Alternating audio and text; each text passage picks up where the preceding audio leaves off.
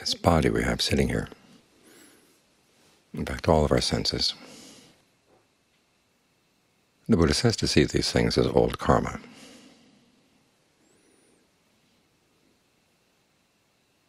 These are the results of old karma. And it's so important to understand the results of old karma are like seeds. You've got a whole field of seeds here, which means that you're dealing with potentials. Don't see anything here in the body as written in stone. There may be pains here and there, but what you do with them makes all the difference in the world, how you turn those potentials into actualities. Because there are potentials for pains, there are potentials for pleasures, pleasant feelings in the body. It's the same with the mind. The mind has lots of potentials right now. It has the potential for the hindrances and has the potentials for the factors for awakening. And all the difference lies in a quality that the Buddha calls appropriate attention.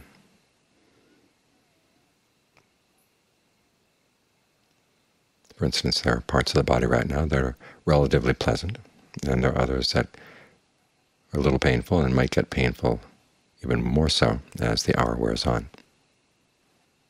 So what are you going to do about that? It's not that it's inevitable that you're going to have to be pained by these things. It all depends on where you pay attention and how you pay attention.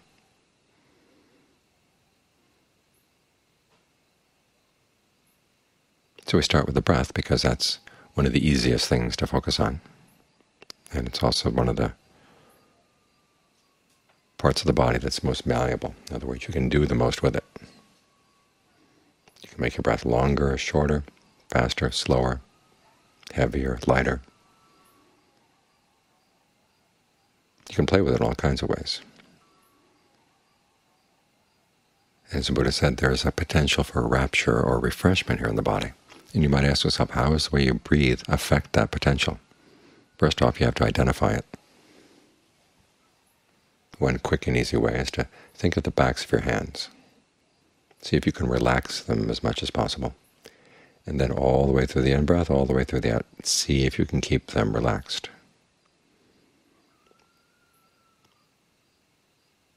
Don't let any little waves of tension spread over the backs of the hands. And after a while, there'll be a sense of fullness that comes in that part of the body. It's subtle to begin with, but it can grow stronger as you allow it to stay there and allow it to be undisturbed. And then you let it fill the whole hand, each side. And then see if you can allow it to move up the arms. Then you can do the same with the tops of your feet. Relax those as much as you can.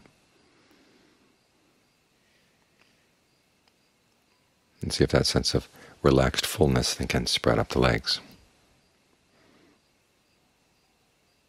That's one potential you've got. And the whole difference lies in how you pay attention to it, the questions you ask.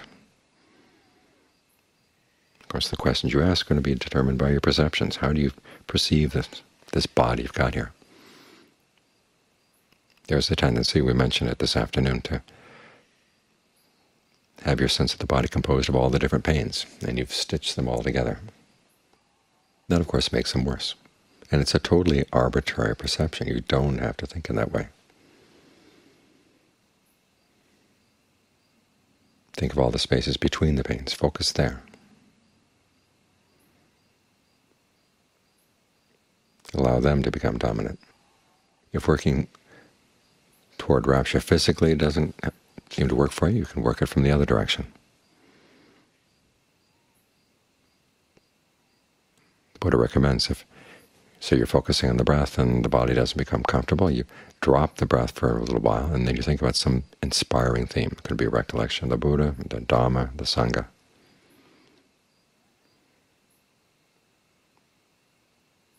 Something that you find is uplifting to the mind.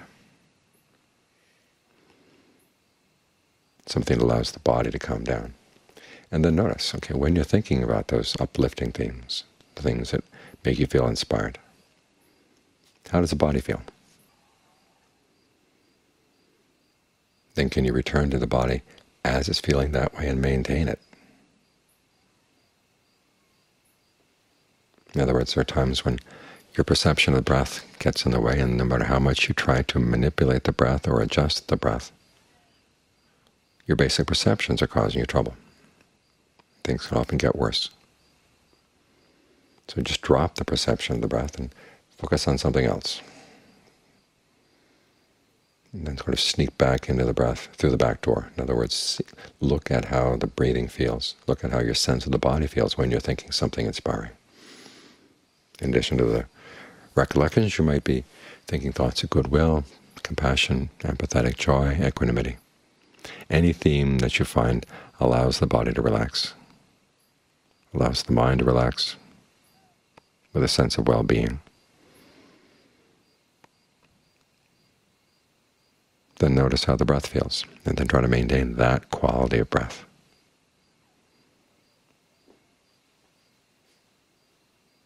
So this practice of paying appropriate attention is very important. It's what you're doing with your potentials here in the present moment. That's your present karma. And your present karma is what shapes these things into actual experiences. In fact, when you really get to know your present karma well, you see that you actually experience it first, prior to your experience of the body, prior to your experience of the other senses. There are certain intentions that head out to the senses. And you can take that fact that it is prior and make the most of it. In other words, you don't have to sit there on the receiving end of everything. You can be more aggressive, you can be more proactive in what you're going to be experiencing here. This requires experimenting, and there'll be times when you experiment in ways that you find make the breath feel even worse. Okay, just chalk that up to experience and go back and try something else. But try to remember, you can make the most of the fact that you're active. The fact that the mind is active is part of the problem, because it's our unskillful actions in shaping the present moment that give rise to suffering. But we can change those unskillful actions into more skillful ones.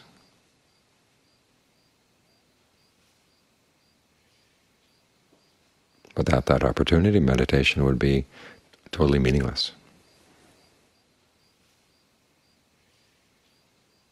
So as you're sitting here, remember, you're sitting with potentials.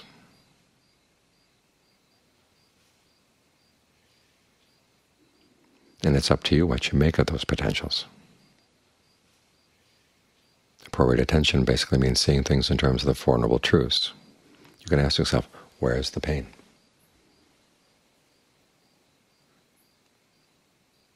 Or you can ask yourself, what's the path right now? What can you do to develop the path? Because to focus on the pain requires that you have a sense of well-being, a sense of being here in the present moment and not feeling threatened by the pain. So you work on that first. See where those potentials are right now and develop them. That's part of the duty with regard to the path. This is how you make your body into the path. Some of the Thai Chans often talk about that, make your body into a path. And people wonder, how do you make your body a path? Well, it's seeing that you can shape your experience of the body by how you focus on it, about the questions you ask about it, the way you frame your experience in your mind.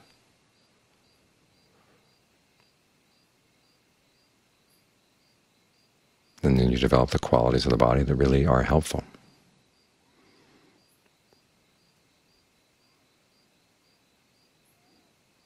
That's one way in which you can apply appropriate attention to what you're doing right while you're sitting here right now. And you don't have to wait until your concentration is really good in order to gain some sense of this. In fact, you have to shape your experience here in order to get the mind into concentration. Just notice where the potentials are. And keep coming back, coming back, coming back. If you haven't figured things out tonight, well, try again tomorrow, try again the next day, and then the next day.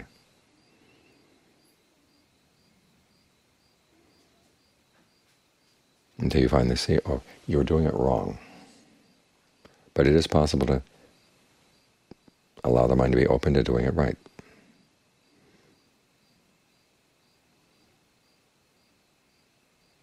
And so you take these potentials and you shape them into something really worthwhile, something you can live with, something you can study. Because everything you need to know is right here. All the forms of what they call fabrication are right here when the mind is with the breath.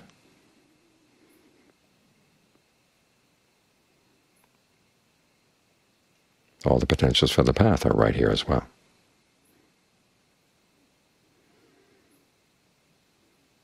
So it's simply a matter of familiarizing yourself with the potentials you've got here, and over time making the most of them. That's how the practice works.